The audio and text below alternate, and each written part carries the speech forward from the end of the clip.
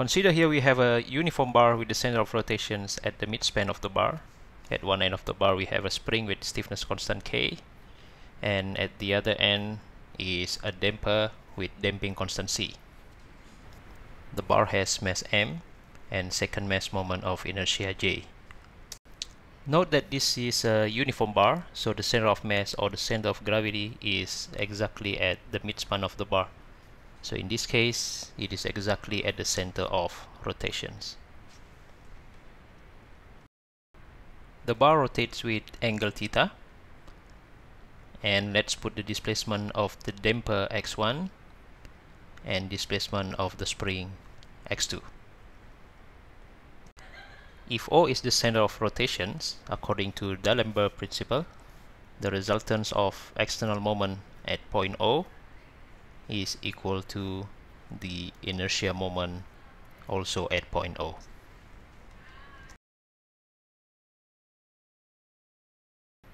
Because the center of gravity is here at point O, then the displacement of the center of gravity is 0.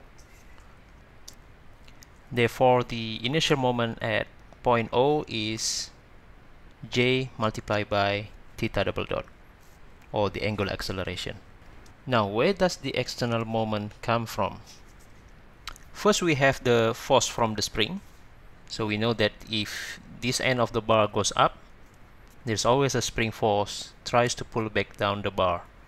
So we put this force as Fk. Second, we have the force from the damper, and because the damper dissipates the energy, we can write down here that the force Fc is against the directions of the motions of the bar, and thus it will produce the moment at point O, which is also in opposite directions with the initial moment. Remember the concept of moment or torque. If we have a translational force F acting at the end of an arm with length d, the moment at the center of rotations is F multiplied by d. And note that directions of F must be perpendicular to the arm. Okay, so the resultance of the external moment at point O is the damper force multiplied by the length of the arm, which is L over 2.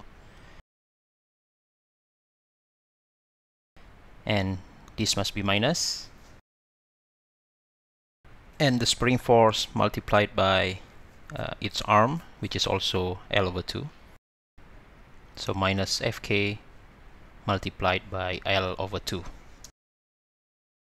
The damping force is the damping constant C multiplied by the velocity of the damper. So minus C multiplied by x1 dot.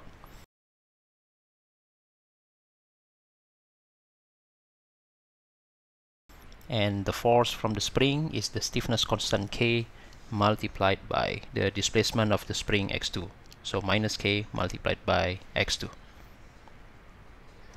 Notice that we don't have a uniform coordinate here. So we have theta, we have x1 and also x2. To represent an equation of motion with a single coordinate, we have to choose one coordinate as the generalized coordinate.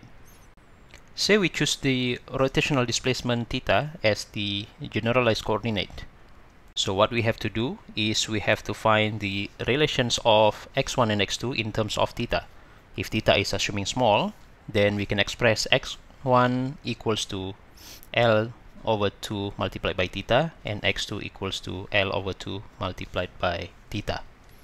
So let's bring the math to the next screen. So because we have found x1 and x2 in terms of theta, so we can substitute x1 and x2. So then we have minus C L over 2 theta dot L over 2, don't forget to put dot on theta, and minus K L over 2 theta L over 2. And finally we have this one. Therefore, according to D'Alembert principle, where the resultance of the initial moment at point O is equals to the resultance of external moments at point O. So we have J theta double dot equals to minus C L square over 4 theta dot minus K L square over 4 theta. We can then bring all of this to the left hand side, and so finally we have the equation of motions of the system.